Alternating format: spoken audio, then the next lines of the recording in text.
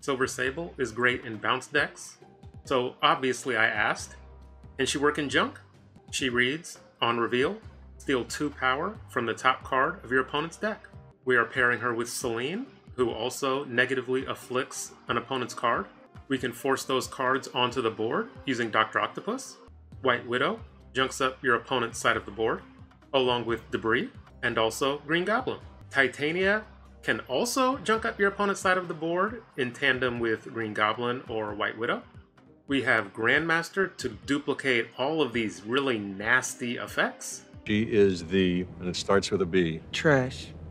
Armor is here because I hate Destroy, and it's also a natural counter to this deck, so let's fight back. And Daredevil. So on turn 5, you know exactly where to clog your opponent. Shang-Chi is in the deck to neutralize any big power cards our opponent has, because this deck does not have a lot of big power itself. Both Silver Sable and Selene have this weird hidden effect because you don't quite see the impact it has on your opponent, which is why we also have Doc Ock, we can see that impact, but it definitely impacts your opponent. First up, we have... I think we get our Selene down now? I'm pretty sure we get her down now. This is a normal deck. Because we have Green Goblin, we have our next turn in Daredevil. There's an argument to be made. We send them Green Goblin and Titania. What cards are we drawing? We have Armor and Doc Ock. If this is Surfer, Brood, then we can't send the Green Goblin. We actually can. I'm gonna snap. Oh, snap. Because it's turn 4, I can do the Titania Green Goblin move. I have priority. So what I want to do with priority is play Green Goblin first, then Titania. Because then when they play, it'll flip, or if they fill, then it won't flip. If I didn't have priority, I would want to play Titania first, then Green Goblin to fully clog them. So it's very important to remember priority when this happens. I made that mistake plenty of times, and they retreated later. We were going to get the bonus. We were probably going to clog them middle, because they, with White Hot Room, they in all likelihood were going to play middle. So that would be 1 card, because even if it's Brood, it's still just 1 card. It hasn't revealed. With the Brood would have stopped the Titania from flipping, actually. So if it was another card, then they both would have ended over on their side, blocking them. But if it was Brood, I would have kept the Titania on my side. That's the logic. But I also would have had extra energy. Then I have a Debrii and Carnage. So I was super well positioned to really block them up. And that's what this deck is designed to do. Okay, next up we have Nicholas. They have a normal deck. I will get Silver Sable down middle, because if I draw into Grandmaster, I really like to double up White Widow or Debrii, which we will not be doing. White Widow middle, because it is harder to fill with Miniaturized Lab locking that down. This might be a Mr. Negative deck with Psylocke on turn 2. Miniaturized Lab is really getting in the way. Yeah, because I could really... Victory.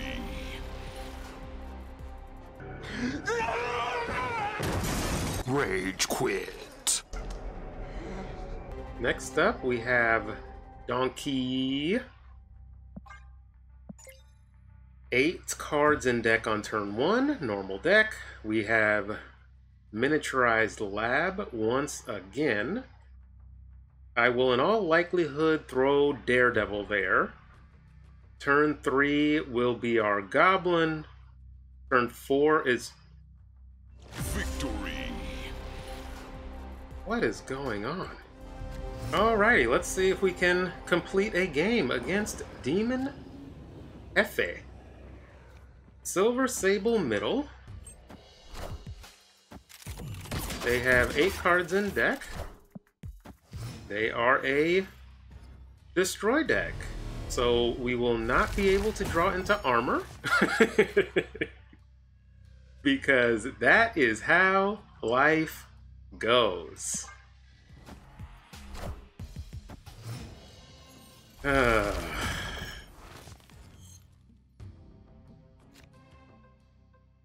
Like and subscribe. They have priority, so we will do one of these numbers. See if we can't maintain priority. And have the 1 in 6 chance to draw into armor. Enough said, bub. We do maintain priority. I'm pretty sure.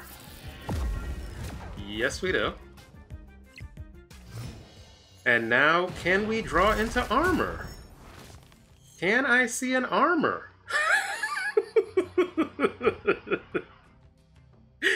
Oh, yeah, this game. This game. I have priority.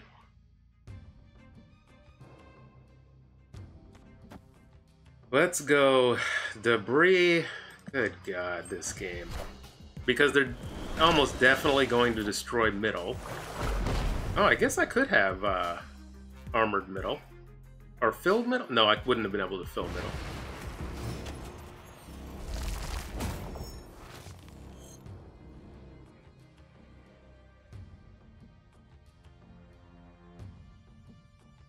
Alright, so Mount Vesuvius is on the board. We could not draw into armor. She wanted to stay in the bottom 4 cards of my deck. so I have no choice. That is why armor is in the deck, to combat these destroy decks. The only saving grace, nobody snaps. I can get out of here with 1, chalk it up to bad draw luck, and hopefully next game against destroy, I can actually draw armor. Okay, round 3, we are against John and their discard deck. Let's go with Silver Sable middle. And then maybe a Daredevil middle too. Yes. They have not gotten their Mobius down on turn 2. But they still have a Dracula, which is worth a ton of power. I think I get Selene down. Now.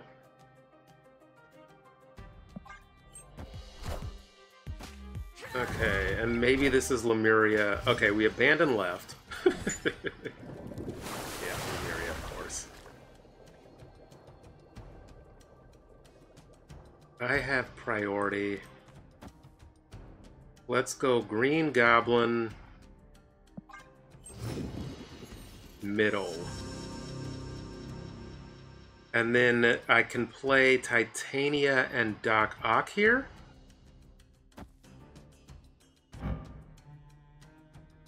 Mobius gets rid of 4. This is probably a Mobius or Morbius. Boy, this is just not coming together.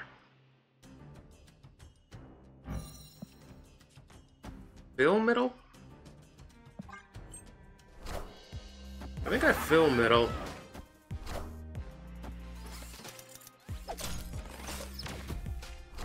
What is this pull? That's a good pull. No cards in hand. So they are top decking whatever they want to do. We have priority. So they can't really win the Dracula lane. So if we do this, this, and this should cover all bases. Yeah, 0 cards in hand, so it's just whatever their top deck is. Which is... We are the future. Ay, ay, ay. They tried. They definitely tried.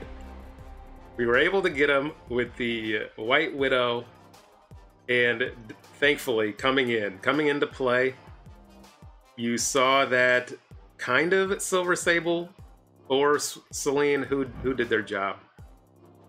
Oh, they both did their job. So that made middle real competitive. Good win. Okay, round 4. I need to remember they have... What's his face? Magneto, which can yank around my Doc Ock. White Widow...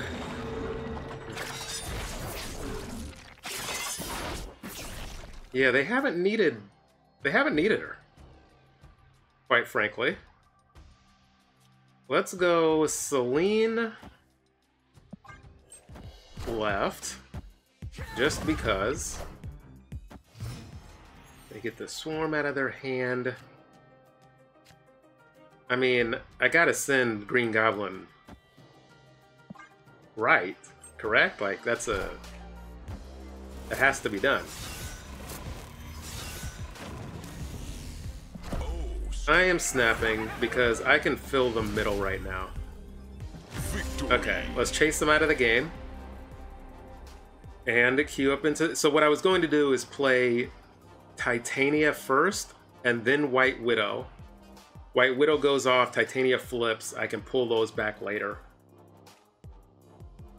And then just figure out the rest. I can potentially throw priority and Shang-Chi, one of their big targets. Okay, we have Selene, Silver Sable, and Doc Ock. Flood the other locations. They do have strong cards for those. I will Silver Sable middle. I really need Debrii to really come to play. We will get Selene down. And then we will get Green Goblin down. They probably play Dracula middle. I'll snap into this. Throw Green Goblin over here, and then I can also White Widow. And potentially Titania if I can draw into her. And also with Selene, we've hit one of their cards, so I could Doc Ock it.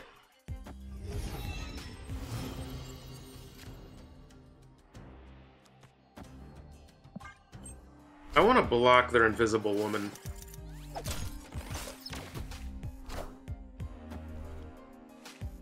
What a hit. What a hit. I want to block their Invisible Woman. So, what blocks their Invisible Woman? This blocks their Invisible Woman.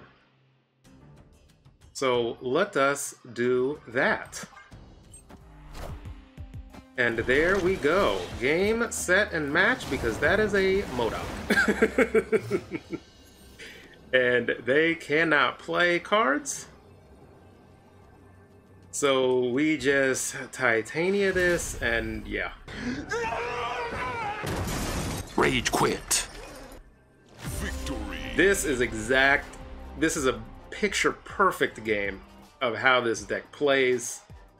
When you really, it kind of hinges on Debrii to be able to fill some of these lanes, with Grandmaster potentially doubling all of these other nasty junk cards up. You see how Selene works with Doc Ock. Silver Sable is the same. Came together very nicely. Icebox hits our Sean. That's okay. This is looking like a retreat, quite frankly. Central Park. We definitely get Selene down. I can set up a Carnage lane. I can set up a Titania and Green Goblin. The best pull for me would be Debrii here. Swarm, they don't have much space. Central Park definitely helps me out immensely. I will Debrii. I would have loved to Debrii right, but that is okay. We Debrii there. I can block them now. They have priority, so if I play Titania and Green Goblin, and they are cooked. GG's. Game over, folks. That is how this deck plays, and it played beautifully. We get the Carnage down here. With Deep Space, there is absolutely nothing they can do to us. And funny, we're actually winning middle without the flip. That is funny.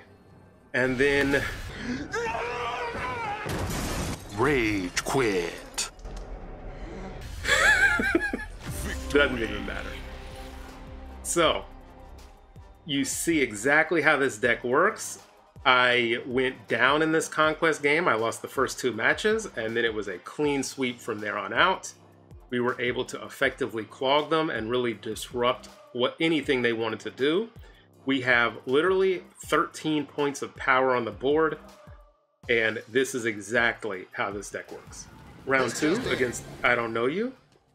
There is their Hit Monkey. They are a Bishop Hit Monkey Collector Wiccan deck. They are an aggressive snapper. They have a 20k collection level, so they know what they are doing. And they are an aggressive snapper. They are probably a better player than me. Silver Sable hit our Green Goblin. That's hilarious. Let's go Daredevil over here. Is this... Falcon, okay.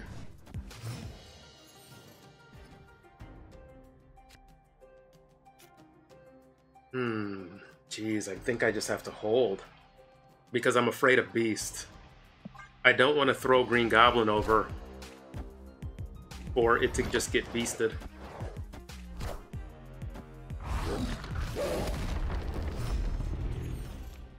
So I have Daredevil on the board. So let's go Doc Ock over here, get the weak card out of their hand into the Bishop lane. They used Falcon. They're probably not going to beast that lane. Perfect. On 5 energy, we have White Widow into Green Goblin or Debrii. So I probably go White Widow middle. That way I can Sean middle. I don't want priority. And if I White Widow middle, I might get it. So let's see. Pay very close attention to which cards come down first. Stay focused. Because you can kind of see, but you really have to be quick to see what cards are played first. They do come down in order, but it is tough to see what cards are played when, if they play more than one. I think the middle one came down first. Kate, Silver Sable, and Hit Monkey. Can I do Green Goblin... White Widow?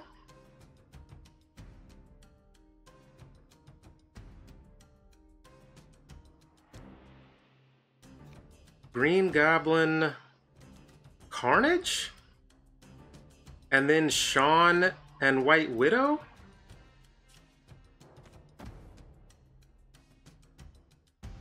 I'm gonna snap into this because if there's any game I win, it's going to be this. They also have a demon. So let's see what they have. This card we're drawing is completely nuked.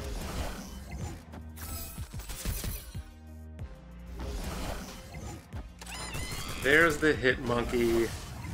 They can only play 2 cards, so they can't win right. So do they have a Cosmo? Which is good, because I can't really play Carnage. So a Carnage over here just for stats, and then a Sean middle. The Demon, and this should be enough? Power must be controlled. And you see why Daredevil is in the deck. It was tough for me to run the math. They did not believe me. They got punished for staying. The Daredevil snap came in handy, and we took out a player, which honestly, they're probably better than I am, but we got them this game. We were able to plot out our turn 5 and 6, courtesy of Daredevil.